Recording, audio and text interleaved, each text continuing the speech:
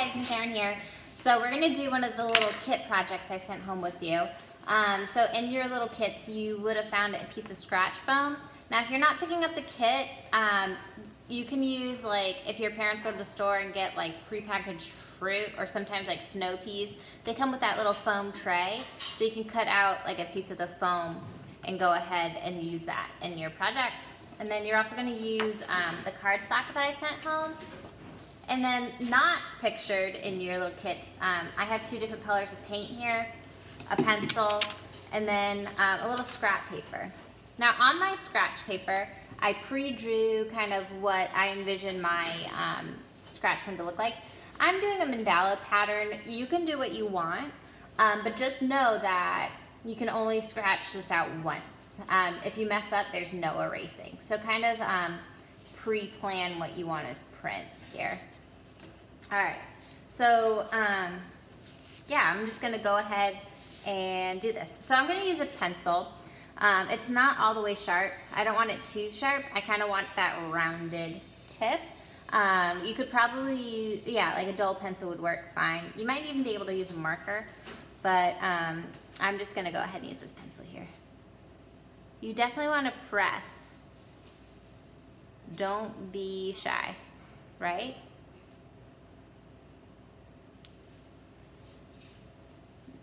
If you don't press hard enough, you're not gonna see the pattern that you make if you press too light.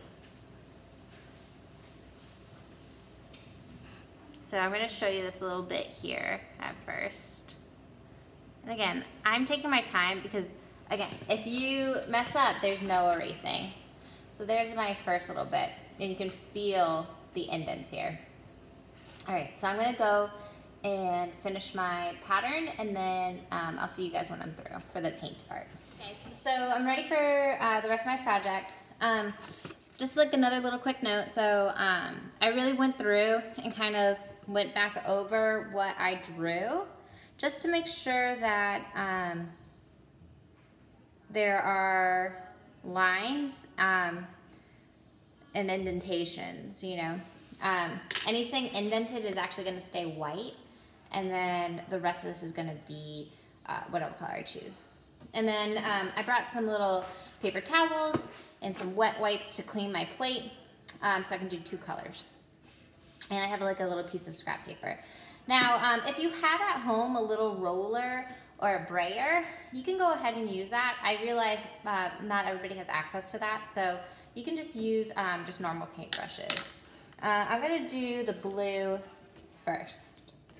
So I'm gonna go and paint this blue.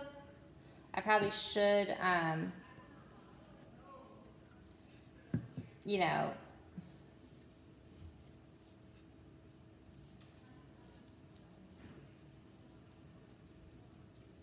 just gonna do this quickly.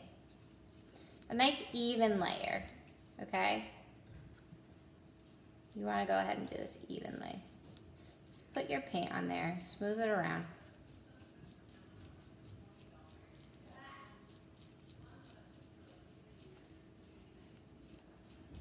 I have a little bit too much paint in those little crevices. All right, and then you're going to line up where you want it on your cardstock. Put it right here in the top half, and I'm going to put the orange on the bottom. Be careful not to get the blue inside there. How cool is that? Now I'm going to do the orange. So I'm going to take my little wet wipe here, clean off my plate. Now, when I say plate, I don't mean like food plate. This is actually called like a little plate that you made. And the awesome thing about this is I can use this as many times as I want. If I don't like that, I can try again. As long as you have more cardstock. Or you can make these, would be wonderful holiday gifts for people, like for family. You know, so you can just use as many colors as you want, and then make like a nice little Christmas gift, or Hanukkah gift, or Mother's Day gift is coming up. You can give one to your mom, get some to your aunties, your grandma, whoever. Now I'm going to do the orange. So again, I can just put this right on top. A nice even coat. You don't want too thick. But you definitely want the paint on there, or else it's not going to show. I did orange and this teal because they kind of contrast. I think that'll look cool. I could have cleaned this off better too, but I'm just, for the sake of time, I want to show you what our little present project's gonna look like. All right, so my plate is covered with the orange. I'm gonna put this right below the teal. Oop, got a little bit extra. You can tape, put some masking tape down on the sides, and that will help your print from getting this like little orange marks that I made. All right, peel this off. And again, how neat is that? So I have my two little pictures here. So go ahead and make some prints of your own.